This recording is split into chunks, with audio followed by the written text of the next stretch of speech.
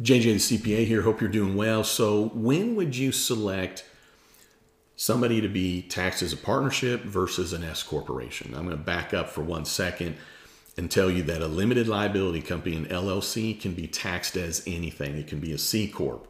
It could be a sole proprietor. It can be called a disregarded entity and no separate filing. It could file Schedule E, a Schedule F. It could be anything, okay? So when you say, well, should I be an LLC or a partnership? That's not at all what you're saying. It's like saying, well, should I be a Texan or an American? What? No, if you're an American and you live in Texas, then you're a Texan. See what I'm saying?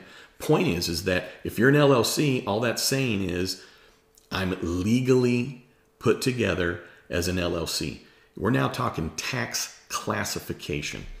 When would you be a partnership versus an S? Well, there's unlimited circumstances, but I wanted to share with you one that I dealt with a client's determination here actually today.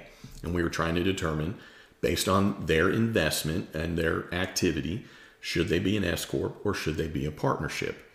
Well, what it came down to in these circumstances, so I'm not going to talk to you about every circumstance under the sun. I'm telling you about these circumstances and then the choice that we made. So because of this client, we chose for them to be a partnership, just to get to the nut of it.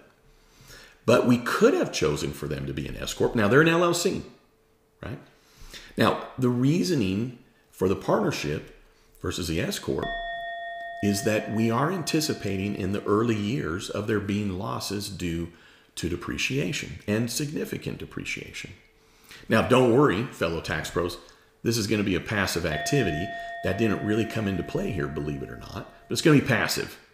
But it wasn't the reason that we chose to be a partnership just because it's going to be passive. Because it could someday be non-passive, but it's definitely passive in the near future. Because S Corps can be passive, okay? But that wasn't our reasoning. It was in anticipation of losses. When it's a partnership, you get to take losses to the extent of your partner capital, which typically is, in the early years, money that you put in. Okay, so if we're just talking about losses in the beginning, there's going to be no income coming out, not going to be any distributions coming out. There's not going to be really anything other than losses in the beginning. So if we have losses and we have passive losses, I get it. Passive losses are only to the extent of passive income. But guess what? That's the next step in somebody's tax picture. Excuse me. What I'm looking at, though, is that I want to allow maximum passive losses. Because with a partnership, we have tax basis, which is partner's capital, but then we also have at-risk basis, which is losses are able to be taken to the extent of what the partner is responsible for on loans, meaning they got skin in the game. They are on that loan. They are on the hook for that loan, okay? Then they get to take losses to the extent of their investment plus whatever that loan is. Now, with an S corporation, it's not the case in the second aspect of that. Yes, you get to take losses to the extent of your capital, which is more your shareholder basis, right? So that would be, well, how much money did you put in? You get to take losses to that extent. You got to remember, I'm talking about in the beginning here, okay? There hasn't been any income yet, right? So if we want to take losses beyond whatever their investment is, and there's loans in the S Corp, doesn't matter that it's an LLC. If there's loans in the S Corp, they're not going to be able to take losses to the extent of those loans unless it's a shareholder loan. So the partnership is going to allow this person to be able to get maximum passive losses to the extent of their basis and to the extent of the loans that they're on the hook for, that share liabilities. That is why we chose the partnership in this one. So in a S corporation, you're right. Shareholder basis, just like partner basis. That's what we would call tax basis. Money in, money out, income, losses, right? That's what that basis is.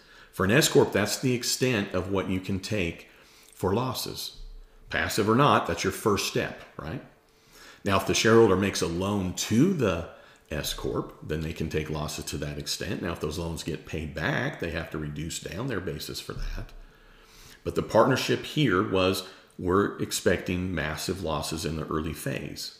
It's definitely passive, but we want to be able to take still as many losses as we can to the extent of basis, the partner's capital, as well as then the share of liabilities. Now, you have to look at this carefully. It's not just, oh, there's a LLC, it's taxed as a partnership, there's loans, I have share liabilities. Because there's all kinds of different types of liabilities you're signing off on. It has to be one that the partner is on the hook for and in writing, and the operating agreement indicates that they are on the hook for it. And if there's other partners, the operating agreement needs to indicate what happens if that partner is on the hook for it. And to then whatever extent that partner is actually on the hook, then they get what's called share liabilities, which is on the Schedule K-1, and then they can take losses to the extent of that as well. It's called at-risk basis to then take losses. So with this client, they do have passive income from other sources. They also have active income, so it wasn't even a matter of, well, we're trying to manipulate something to have passive losses. They have got plenty of passive income and they got plenty of non-passive income. That actually wasn't what the factor was. It wasn't even a factor in the S Corp versus the partnership. What it came down to is basis and thinking ahead and allowing them the loss. Now, they're going to have way more passive loss than they have passive income, which is actually not a bad thing for the client, because then they'll allow the losses over the years. They'll have the basis to take the losses. And then as they have passive income, either from this activity or other activities, they'll be able to take the passive losses to offset that, taking then that income kind of off the top, if you will, at that higher tax rate. So that's where you're kind of in the minutia in terms of these circumstances of why we chose a partnership instead of an S Corp. All right, hey, thanks for tuning in. I'd love it if you'd subscribe. Check out my CPE as well. I'll put a link in the body of the video to that here. And well, I forgot what I already said, so I'm just going to say it again, because just so you know, you probably don't know this, but I've just done probably about 15 videos in a row. This is my last one. All right. Hey, thanks for tuning in. I'd love it if you'd subscribe. And then don't you ever forget, you've never met a CPA quite like me. Have a great one.